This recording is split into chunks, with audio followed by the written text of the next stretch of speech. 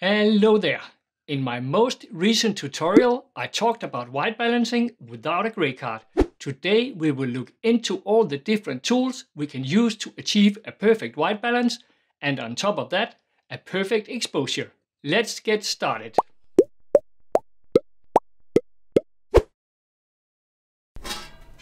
Let's start with the oldest one, the classic Kodak R27 18% Greycard.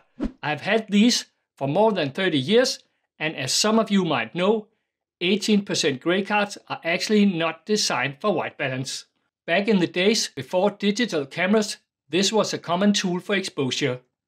The surface is 18% grey, and that's exactly in the middle between black and white, and designed to work with light meters or cameras with built-in light meters. If we point our camera towards the reflected light from the Greycard placed in our scene, we get a very precise exposure. But modern digital cameras with super advanced matrix metering made this method somehow obsolete. By the way, matrix metering is called evaluative metering on a Canon and multi-segment on a Sony. But I still call it matrix because Nikon invented this system back in the 80s. Matrix metering makes great results in almost any case, but there are still situations where a Greycard is a better choice. Here I have my camera set up in aperture mode and set to matrix metering. Then I place myself on this white background in this white t-shirt and my face looks pretty dark. Well, the whole scene looks underexposed. This is exactly what often happens in snowy conditions, where the normally clever matrix metering think it's an overexposed scene and compensates for that. We have the opposite problem on black backgrounds. Now my face is just too overexposed and what should have been black is now washed out grey. Look at the histograms, the spikes are almost identical in the two images. And if we focus on the shutter speed, we can see how much it's changing to maintain what the camera thinks is a correct exposure. In both cases, if we had used a spot metering on a Greycard placed centered in our scene, we could have avoided these miscalculations. Well, even though Kodak Greycard aren't designed for white balance, they still provide a pretty precise white balance. Look at this fine horizontal curve that show how the gray is rendered throughout the visual spectrum. I wouldn't hesitate using one, especially after I've used it for a perfect exposure first. Time to look into the different workflows when using a Greycard. When working on raw images, it doesn't matter whether we make the white balance in the camera, the exact process depends on the camera brand, or we make it in the RAW converter afterwards. In Adobe Camera Raw, we simply click on the card with our white balance tool and the white balance is fixed. If we have a whole series of images we want to balance, we can select them all and synchronize directly in the converter. Or we can do it in Bridge, where we only need one processed image to process them all. We simply right-click, that's Control-click on a Mac, and choose Develop Settings, Copy Settings, and then paste the settings on the rest of the images. If we shoot JPEGs or video, it's a totally different ballgame. Here it's crucial to nail exposure and white balance in the recording, because strong adjustments can crush the image. So here we would always balance directly in the camera for the best starting point. Next tool, and slightly more sophisticated, is the Lastolite Xpo Balance. It's divided into a middle gray, a black and a white area, and as the name Expo and Balance indicates, it's designed for both white balance and exposure. If we use it as intended, we would first use it to set the right exposure. The gray peak should be exactly in the middle of our camera's histogram, like that. Or we could use a close metering on the gray surface. Then we open our photo in Photoshop, where we can use it with a curves or levels adjustment layer.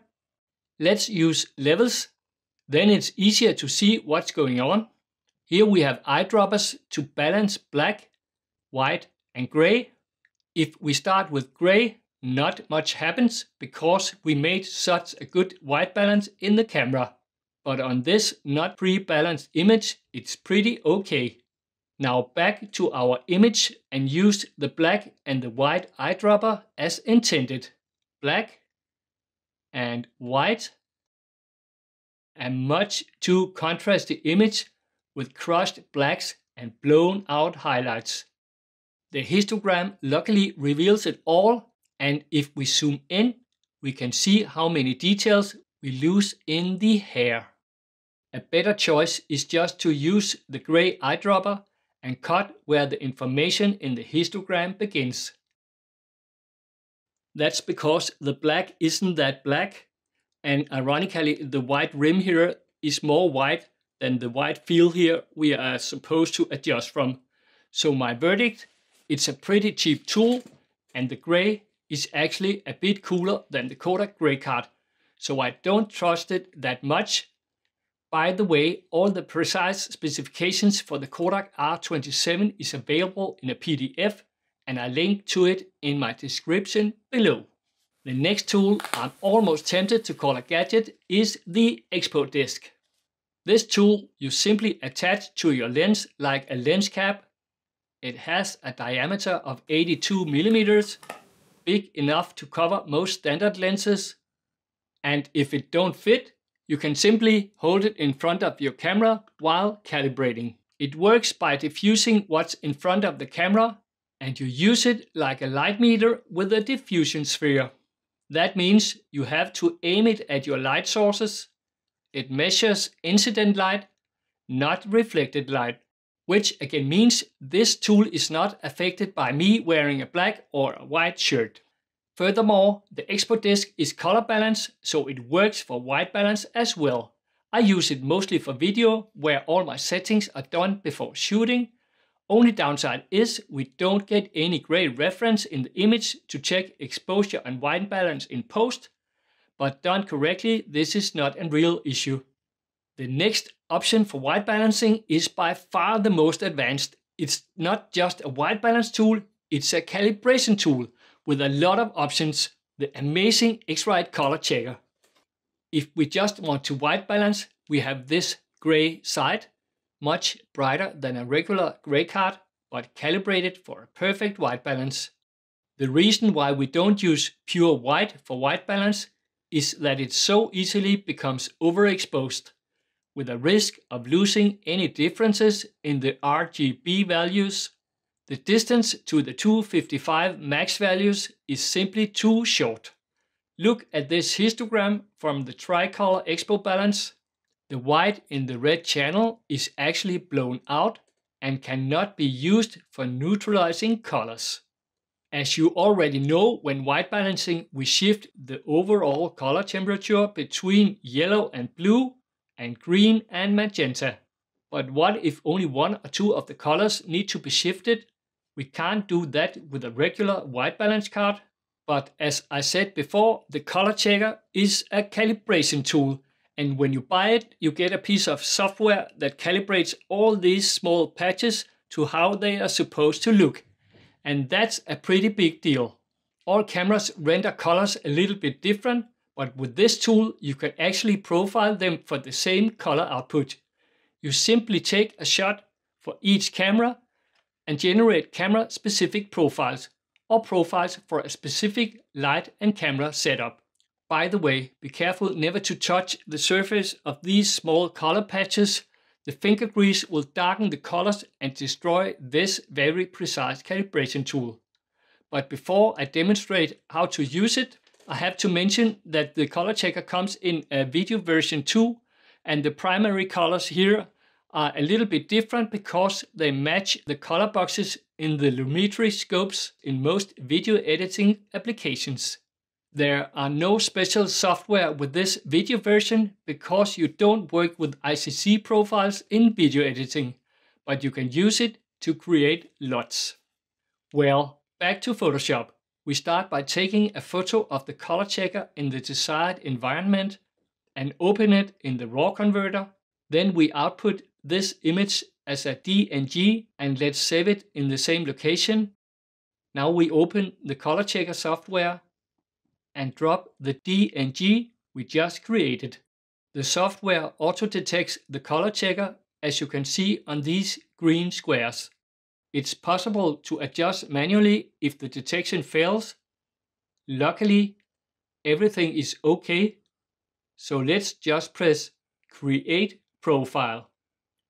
The software recognizes the camera I used in this case, so let's stick to this name.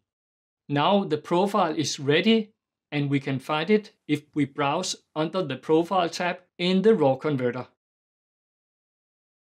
And this is our new profile, before and after. We can also use the second from the right to white balance if we didn't do that in advance.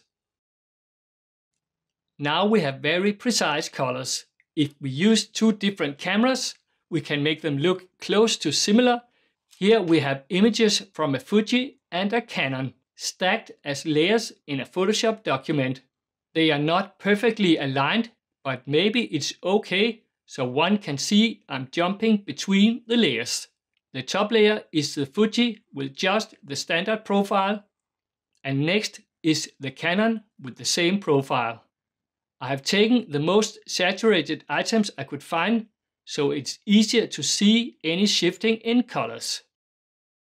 Canon, Fuji, Canon. Definitely some heavy shifting in some of the colors. I hope you can see that on your screen as well. Let's turn off the two top layers and see the shots calibrated with the color checker. This is the Fuji and this is the Canon. Fuji, Canon. Much more similar colors.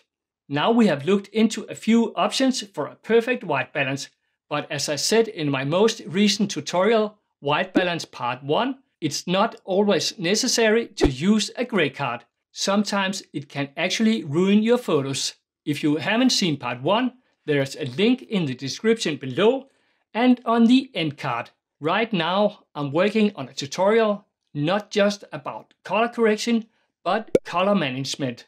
The art of maintaining color appearance from capture to print. So please ring that bell if you want to be notified. Or you could of course continue watching my White Balance Part 1. Thank you and goodbye.